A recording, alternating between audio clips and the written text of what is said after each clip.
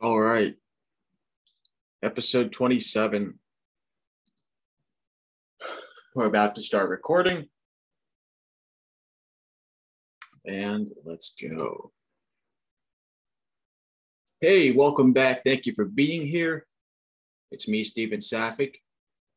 I like today's question a lot, and I want you to ask more questions like it.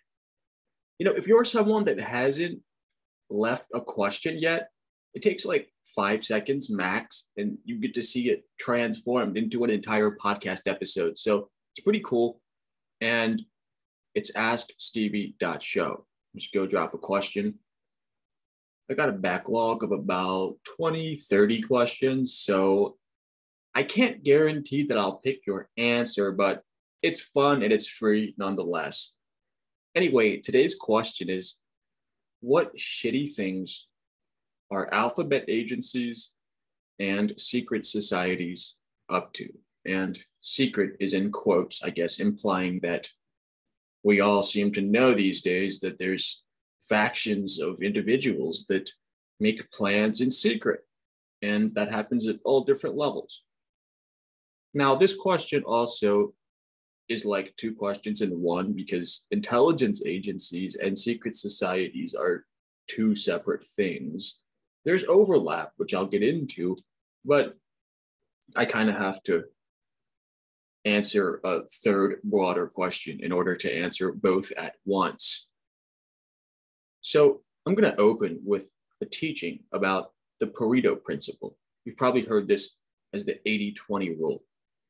The Pareto principle, also known as the 80-20 rule, states that roughly 20% of anything is responsible for 80% of that thing's results. So like, you may have a closet full of clothes. You probably only wear 20% of those clothes 80% of the time, right? So 20% of your clothes are responsible for 80% of your wardrobe, sort of, or your outfits. So this happens everywhere. In any workforce, 20% of the individuals are typically doing 80% of the actual heavy lifting. Then it's flipped around.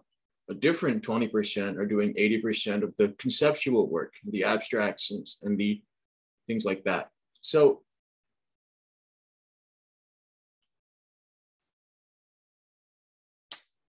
I have to think of what to say.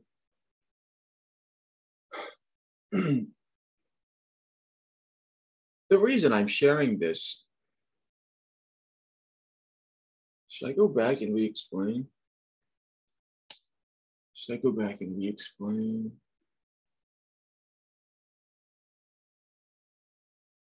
No. That's probably fine. Okay. So the reason I bring this up is because in a secret society, which I'm not in, by the way, so I've got to use this principle to guesstimate stuff.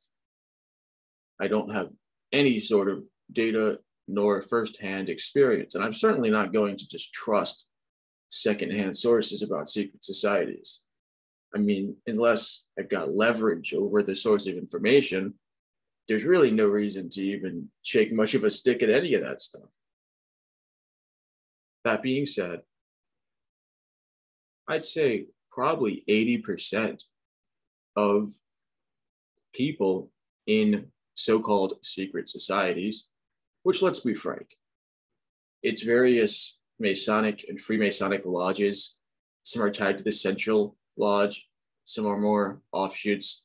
You've got all sorts of other brotherhoods and sisterhoods, Order of the Eastern Star, Golden Dawn organizations, and anyone can start a group anytime, no matter if they're in an alphabet agency or not.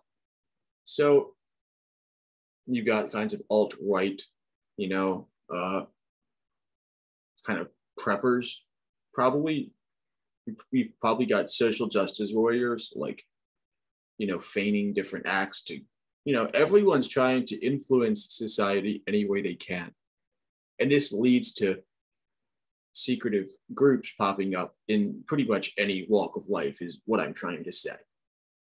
That being said, 80% of people in so-called secret societies are good, normal people. That's where the Pareto principle comes into play. 80% of people in alphabet agencies are good, normal people. But here's the trick.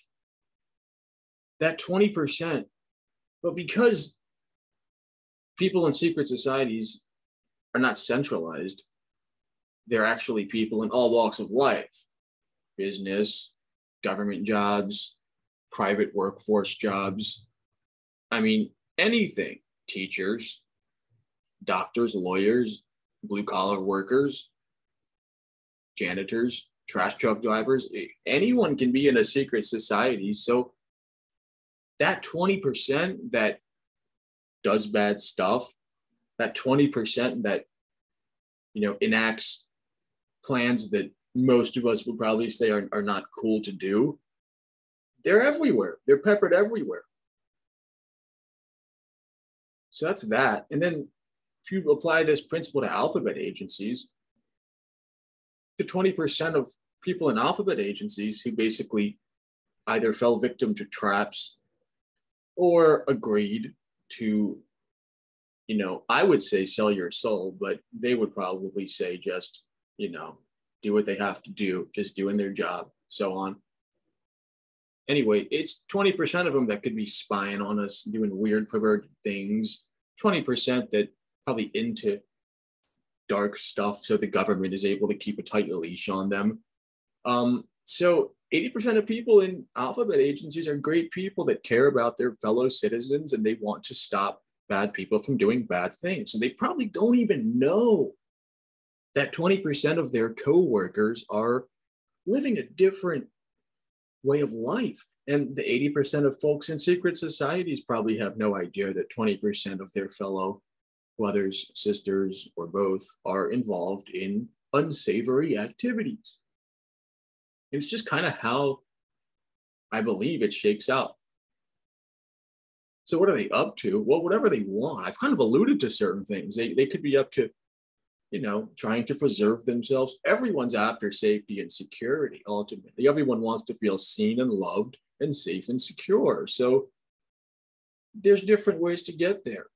Some people try to get there by controlling the world, controlling others. Some people get there by engaging, distracting themselves. They just ignore the problem. And so whatever a person's thing is, they can do it together, whether it's good, like I think 80% of the stuff that's going on is, or whether it's bad, like maybe 20% of it is. The thing is, material leverage is amplified in that 20%. You're kind of working against spirit. You're kind of working against natural law.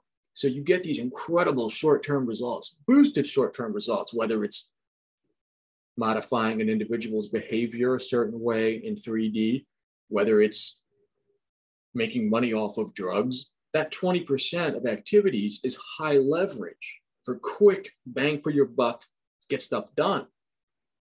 But those people die young. Those people are, in gangs or involved in drugs or crash and burn out. Sometimes they kill themselves from the suppressed trauma. And so when I say different way of life, it's really a different way of interfacing with natural law. But you can imagine what they might be up to. I don't need to get into any more details. We're running out of time. Thank you so much for listening. Don't forget to ask me a question. Catch y'all tomorrow. Be blessed. That was really good. Let's end this recording. And if you're on YouTube, go down and read that caption. Thank you.